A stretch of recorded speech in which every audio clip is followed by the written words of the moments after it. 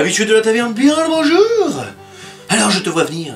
Les beaux temps arrivent, c'est le printemps, les fleurs poussent, le soleil est là, ça illumine ton jardin comme ça, et tu le regardes, tu vois qu'il est bien pourri, et tu te dis, serait-il pas temps que j'embellisse un petit peu mon jardin? Et c'est ce que nous allons faire aujourd'hui. Oui, messieurs, dames.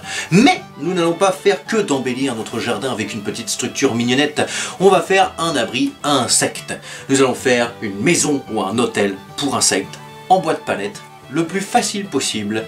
C'est parti. Et comme depuis plus de 5 ans maintenant, une bonne partie d'entre vous me disent tout le temps « Ouais, tes tutos, c'est pas vraiment des tutos, tu ne donnes pas les cotes. » Et bah, nous allons passer tout de suite au plan.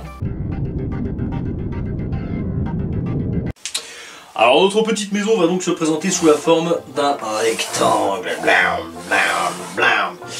Pour les palettes, je vais prendre qu'une palette pour toute la largeur, je ne vais pas doubler. Mais les palettes font 2 cm de large, enfin d'épaisseur. En longueur, ça va nous faire 78 cm. En largeur, ça va nous faire 38 cm. Oui, je sais, Fabien serait là et dirait « Eh, normalement, quand on fait des cotes, il faut parler en millimètres. » Mais on s'en fout.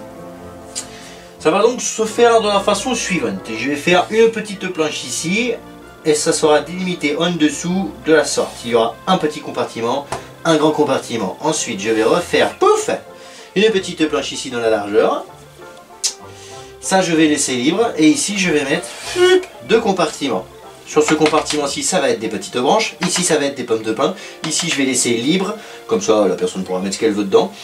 Ici, ça va être principalement du bois et des tuiles. Et ici, il va y avoir un cache qui va avoir cette forme. Cette partie-là va être condamnée avec juste une petite entrée. Ça va être pour nos amis les papillons. Voilà. Pour la toiture, je vais faire simple. Je vais faire un triangle. Donc, je vais prendre une pièce qui fait 30 cm sur laquelle je vais venir fixer ici tout simplement une pièce qui elle va faire 28 cm. Voilà, tout simplement j'enlève les 2 cm d'épaisseur de la planche et ça va nous donner un toit symétrique que je vais venir fixer par des vis comme ceci en traversant le toit tout simplement. Voilà, messieurs dames, c'est un plan magnifique où tout le monde y a compris.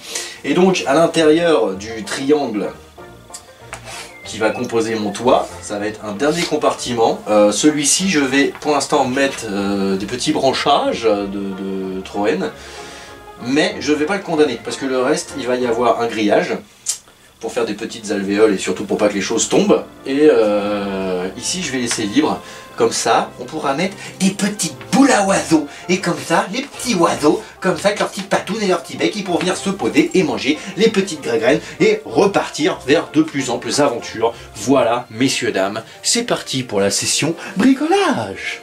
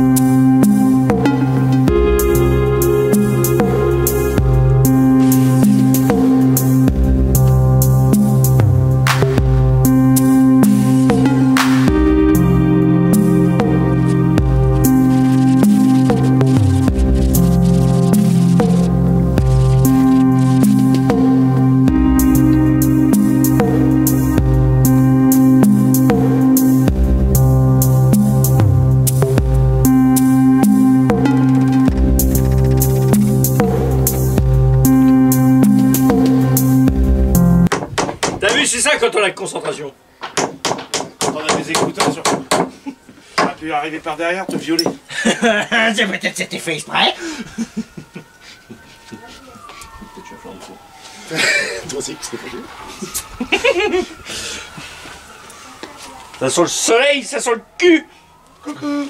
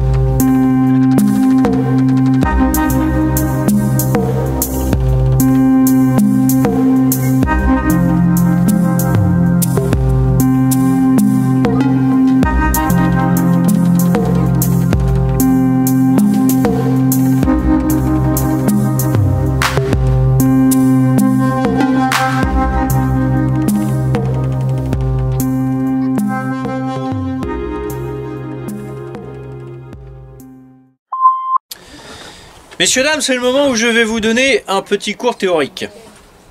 Retenez bien ce que je vais vous dire, ça peut potentiellement sauver des membres. Depuis que j'ai arrêté la caméra tout à l'heure, la dernière fois que vous m'avez vu, nous avons mangé un petit barbecue et bu au soleil. Ce qui fait que là, normalement, je ne suis absolument pas apte à reprendre le travail. C'est dangereux. Ma vision peut être faussée. Potentiellement, je peux me couper un doigt sans le voir. Il faut faire attention. Mais ça va parce que pendant que moi je vais me remettre au travail, mes deux acolytes qui ne cessent de picoler depuis tout à l'heure me surveillent et une troisième acolyte qui pour l'instant elle est agent est arrivée. Du coup, je travaille en toute sécurité. Mais travailler bourré risque d'être blessé. Et on retourne. Et aujourd'hui, il n'y a pas de mec bourré pour m'arrêter dans mon travail. Bon, là je vais poncer un bon coup à la ponceuse avant de remplir l'intérieur et de venir fixer le grillage. Je vais aussi faire une partie où je vais mettre une petite paroi en isorel avec une petite fente à l'intérieur, ça c'est pour les papillons. Et je vais poncer à l'intérieur de l'atelier même si dehors il fait très beau. Parce que les voisins ils sont tous en train de manger dehors et j'ai pas envie de les faire chier, on est dimanche, je suis quand même un gars sympa. Donc je vais pas filmer le ponçage mais voilà ça reste du ponçage quoi. Et après on remplit.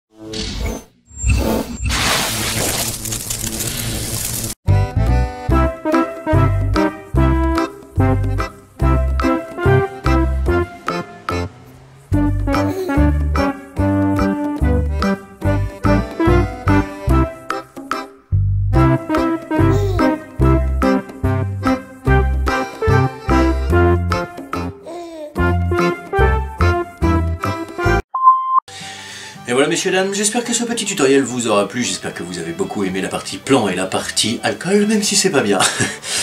N'hésitez pas à remplir votre petite maison à insectes avec les gamins, ils adorent ça, on l'avait fait nous un jour avec le centre dans ceux qu'on avait placés dans la ville, et bah ça avait bien marché. J'espère que ce tuto vous servira, et je vous dis à très bientôt pour de nouvelles aventures, sachant que nous ne sommes plus qu'à 200 abonnés des 10 000, et ça messieurs dames, c'est beau. Et que si tu veux soutenir le tavernier, il y a un tipeee maintenant. Je dis ça, je dis rien.